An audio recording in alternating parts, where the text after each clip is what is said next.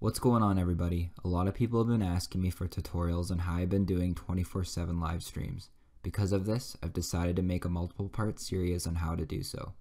This will be the second official tutorial on how to create a live stream. A link to the first video where we talked about settings can be found in the description. As a recap, if this is the first video you have come across in our series, please download OBS or Open Broadcast software to follow this tutorial correctly. In this video, we will be talking about scenes and sources. Scenes are set layouts of your live stream. For example, one layout could be a PewDiePie versus T-Series, and the other could be a top 10 most subscribed. Sources are the content that are within your live stream. By default, you should already have scene created. If not, you can click on the plus sign to add a scene. Once you have a scene, you want to start adding content to your live stream. So under sources, click plus, and you can see this is all the stuff that you'd want to add to your live stream, that you can add to your live stream.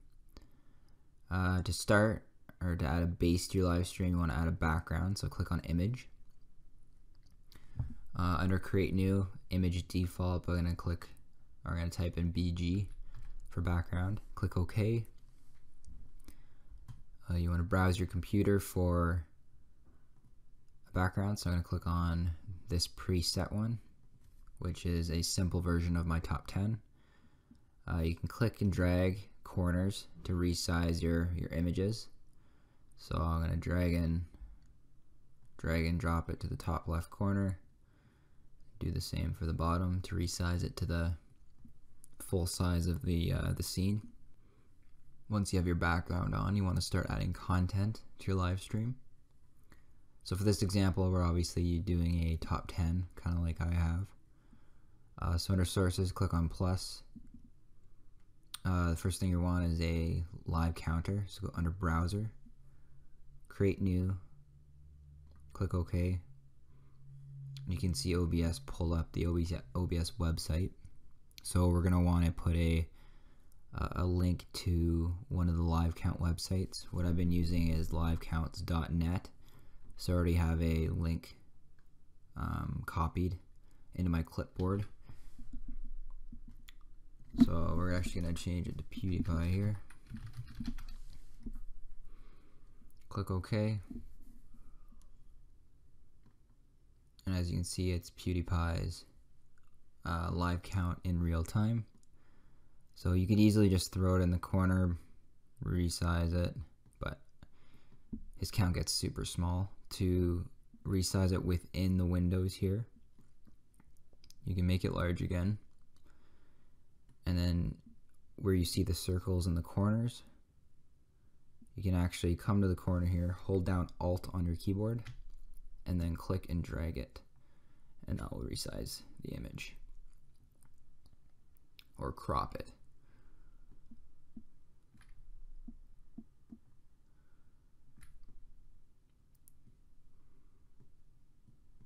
So once that's done, you can also see that there's a blue background to your live count and a white background on your main background image. So to get rid of that, you're going to want to click on your live count, right click, go down to filters. In the bottom left corner, click on the plus. You're going to want to go to color key, click OK. Under color key type, go to custom color, select color, and go all the way to the whitest you can. So hashtag FFFFF. Click OK. And under similarity, 1 to 1000, you're going to bring it all the way to 1000. And close it, and you can see you've gotten rid of the blue background. So once you finish that, obviously you'd want to continue and fill 2 to 10. An easy way to do it is, again, go down to plus, browser,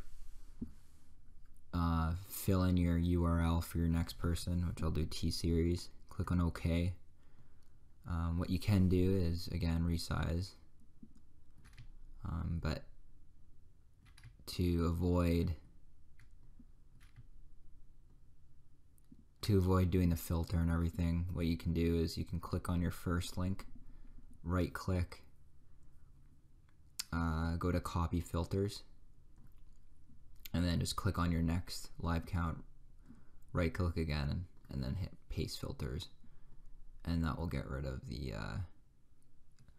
blue background and match it with your background or your background color. Once you finish that, maybe you want to add some music. So go to sources again, click on the plus sign, go to media source, click on OK. You want to go to loop. You can do this before or after you click browse, but click on loop so the music continues to loop over and over and over, so it never stops. Click on browse. I just have a no copyright sounds mix here. You want to open it up, click OK. Make sure you have loop enabled. Click OK. And you can see here, this is actually very important. You want to make sure your desktop audio is muted, as well as your mic is muted. Because if your mic's not muted, people will be hearing you talk in the background. Let's say you're talking to a family member in your room while your stream is going, they will hear you if your mic is on. So you want to make sure that's muted. And you can see here, you won't be able to hear anything, but once you start streaming, your media source is working, because you can see that it's unmuted and there is music playing. Another important thing that can be added to your live stream is text. To add some text to your live stream, click on the plus button, go to text, create new, OK. Select your color and change it to, I would say, an opposite contrast to what your background is. So in this case, we'll do black. You can type whatever you want. Let's do welcome to my live stream. And let's just do a bunch of 9s for this example. Click on OK. So as you can see, it's extremely long. Let's say I do like a 500 word sentence or 500 words in that box and nothing fits. If you've seen my live stream, you can see that it's scrolling. To get that scrolling effect, you kind of want to do what you did with the live count. You want to do a filter. So click on the source, right click on it, go to filters, click on the plus sign, go down to scroll, click OK, and under horizontal speed, to have it go horizontally across the screen, you want to click and drag it, and as you can see, it's starting to move. So I'll do 186, which is obviously too quick, but you can adjust it how you'd like. And as you can see, now I'm scrolling across the screen. And that just about wraps up the first, or I guess second official live stream tutorial for OBS, or how to live stream 24/7 on YouTube. If you have any questions at all, please do not hesitate to leave them in the comment section below. Leave a like, and I'd appreciate it if you subscribed and hit that notification bell for future videos.